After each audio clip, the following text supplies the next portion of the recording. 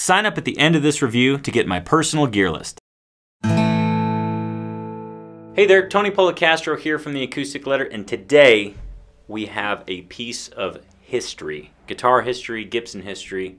We've got it here today. But before we get into this guitar, let me remind you to please stick around to the end of the Acoustic Letter and sign up, because you will be so happy you did so.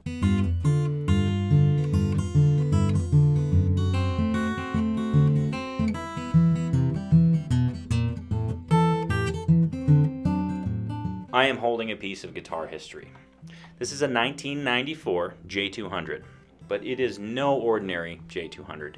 It is the J-200 Monarch, which was built by master luthier Ren Ferguson in honor of Gibson's 100-year anniversary.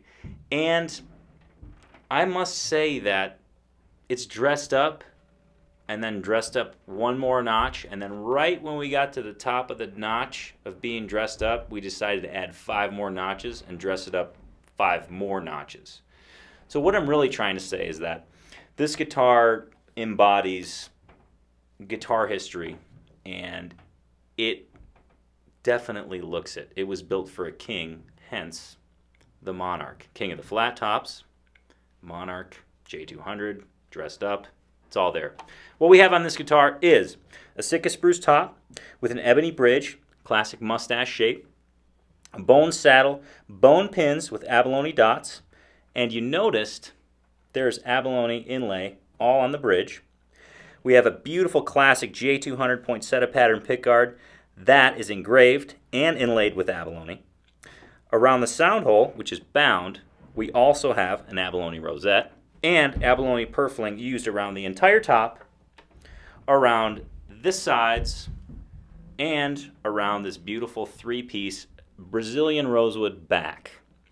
You'll notice that the purfling extends around the entire border on either side of the center wedge, and as I said before, this guitar is dressed up for sure.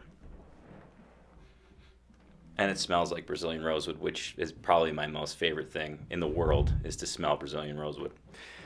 That's the body. Going up the neck, we have an ebony fingerboard with beautiful crown inlays done in various colors of abalone. Really, really done well. Bound in a cream binding. The neck is a beautiful flame maple with a center strip done in natural. The other pieces are done in a sunburst. We have an ebony backstrap on the back of the headstock with a very special engraving, #1, since this was the first Monarch to ever even leave the Gibson shop. The back of the peg head is bound in a really cool cream black binding. We have gorgeous crown Waverly tuners. The buttons are done in mother of pearl with inlaid actual diamonds on Waverly tuners. It's like the best tuner you could possibly get. It looks incredible. It's like glowing with gems, and it's a Waverly. You can't beat that. That's cool. We have a beautiful, classy headstock with Gibson inlaid in cursive. The dot in the eye of the Gibson is inlaid with an actual diamond. We have the crown inlaid with abalone, mother of pearl, and other precious gemstones. And the truss rod cover is a mother of pearl abalone mixture, and it looks cool. It kind of simulates the crown. That's also bound in a cream black binding. And as I said before, this guitar not only embodies a beautiful looking guitar, but 100 years of history, and being that it was built by Ren Ferguson, master luthier over at Gibson, it kind of holds a special place in the echelon of beautiful collector, almost art guitars. So we're going to give this J-200, this 1994 J-200 Monarch, the first one ever, a play, so you can hear what this piece of guitar history sounds like.